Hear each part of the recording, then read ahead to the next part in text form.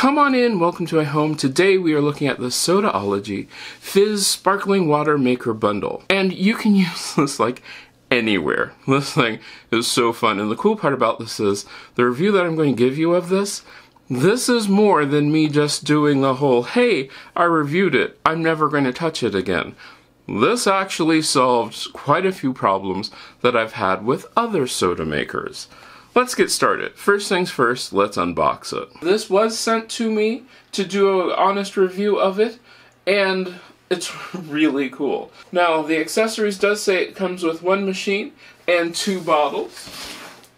I will admit, I am sort of excited to see what this is like.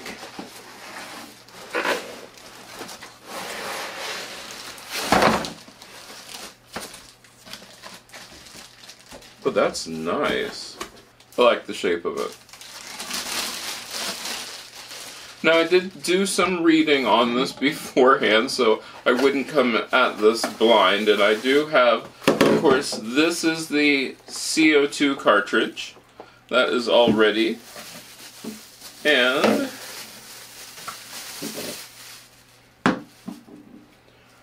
okay, first impression, I will admit, this looks really, really good.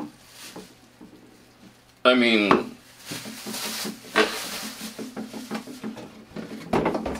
in all honesty, this looks so much better than the SodaStream. I've had a SodaStream, but this looks sleek. This looks really sleek. So what we're going to do is we're going to make sure that all the bottles are nice and washed and cleaned. Then I will read the directions and we will get going with this. You will see me use this over several days and it'll be really cool. But yeah, now I have to wash it and everything, so let's get started. I can honestly say this is probably one of the best things that I've received because this has been a whole lot of fun. Then from there we have 2 of the 1-liter bottles. The 1-liter bottles are probably the perfect size to get just enough carbonated drink, and the cool part about this, so I'm saying carbonated drink because we'll get into that, that you would want. So these are 3 pieces. You have a top, you have a bottom, and you have a middle cylinder. The cylinder is what actually holds the liquid. The top and the bottom have seals on it. And the coolest part about this is you can completely and totally clean this. Before, unless you had some way of, I have a brush which is just for bottles, but it makes it even easier to clean these, and do clean them thoroughly before you actually use them. They do have to be hand washed, which is absolutely fine with me because they're so easy to wash. It's just amazing. I thoroughly washed and cleaned them and then let them dry. Alright, so let's start at the beginning. Once you unpack this, the first thing that you're going to want to do is connect your CO2 canister. You can get those at your local store or you can order them. I had mine shipped to me. And then I just screw it in from the bottom. It just slides in, twists in, and it's that easy, like 100%. There is no monkeying around with things. Everything just connects quickly, easily, no problem. And I like the fact that it is underneath it because it's not in some bizarre situation where it may or may not hold. It's great. It is secure, it is tight, it's wonderful. Then the next step is to just fill it with water. There is a line on each cylinder which shows you where to fill up your cylinder to.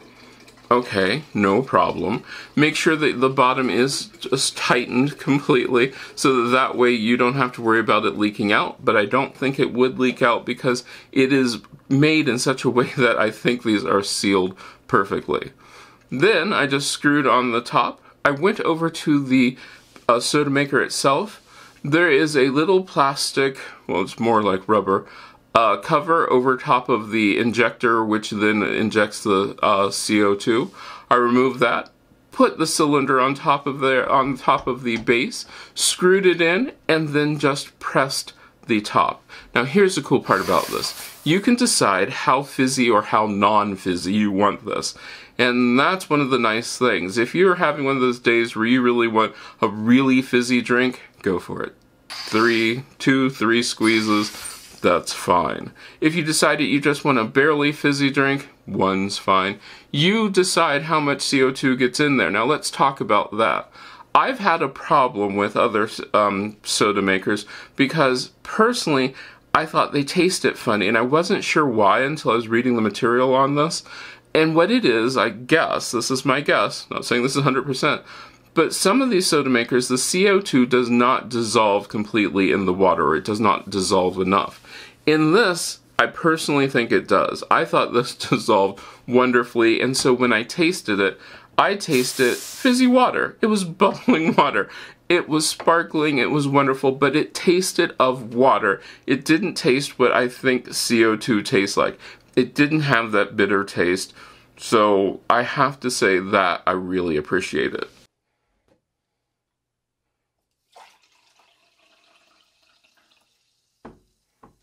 Now the next part of this, which is also really cool, is now you can decide what you're going to do with this. Now you could be one of those people who just wants to have some sparkling water with some pieces of fruit. Now here's another cool thing. It has a wide opening on the top. The wide opening will let you put in actual pieces of fruit instead of those tiny little soda bottle openings where you can barely put anything. These are wide openings, so you could put in whole slices, whole grapes, those sort of things, and then let that actually, you know, flavor your water. The thing to remember is you do want to carbonate your water before you add flavoring to it. That's one of the things which you're supposed to do anyway. But once it is carbonated, add whatever flavorings you want. If you want to just add sliced strawberries in there, dump some strawberries in there. It'll taste really good. Grapes, oranges, orange slices, lemon slices, lime slices, whatever you want. That's the cool part about having a wide bottle opening. Now the next thing is, okay, so you want to make your own flavorings. Okay, that's really easy to do. I actually have a couple recipes on this channel about how to make flavorings, and one of the ones that I did just for today was I did elderberry syrup. So I added the elderberry syrup in there, and it is so good. It is so wonderful. And I could then add it to how much, you know, to the amount that I want it. Alright, this is the elderberry syrup that I've made before. If you want that recipe, click that eye in the sky, or click the card. You can make this syrup, but let's give it a taste. So making your own flavor syrups for this would be so simple. If I wanted it to be pretty sweet, I could add more syrup to it. If I didn't want it to that sweet or that much flavor to it, I could then do less. That's really cool because I can tailor the syrup to whatever I want. I can make it so that it tastes exactly how I want it. Now, if you're one of these people who does not want to make your own syrup, which I don't blame you, yes, you can go to the store and buy your own flavored syrups. You don't have to. That's the best part about this. I have found that the sparkling water is really refreshing. It is really cool.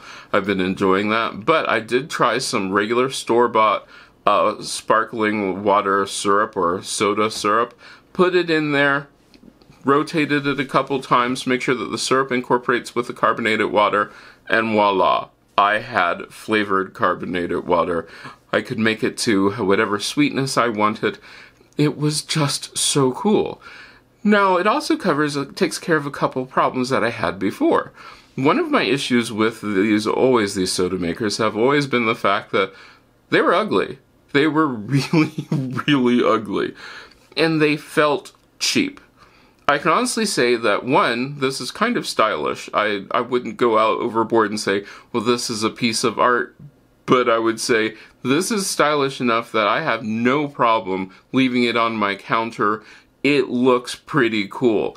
If you had a bar, it would look really, really cool up there. It almost looks like a bar tap. That's really what it reminds me of. So sitting it on my counter, it is nice. I don't have to worry about it, which is how things changed with this versus all the other soda makers.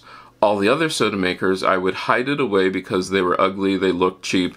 This one I have out on the counter so I can then just carbonate the water whenever I need to. And then that makes it easier because it's just an extra step. I can actually I can actually put the bottles of water into the refrigerator and then pull them out when I'm ready to carbonate them, instead of lugging this all out. And it was just so cool, so easy to do, and it's right there. I don't mind it being out. It feels sturdy. It feels really good.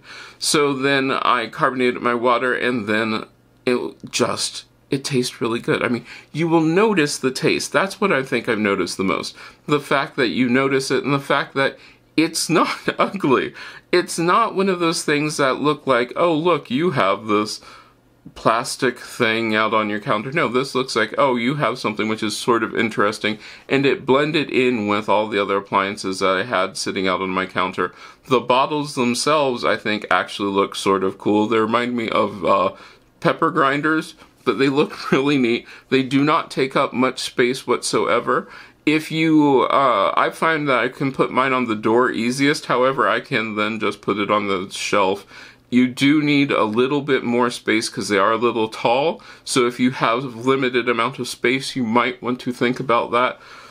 But it is really cool, and I mean really worth it, and I think this is one of those really cool things. Like I said from the beginning, this wasn't one of those reviews that I just tested it out and will never touch it again.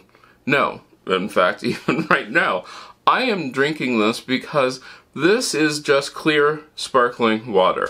There is just carbonation in it. It is so good and so refreshing. And guess what? Today it's going to be 89 degrees. I need this.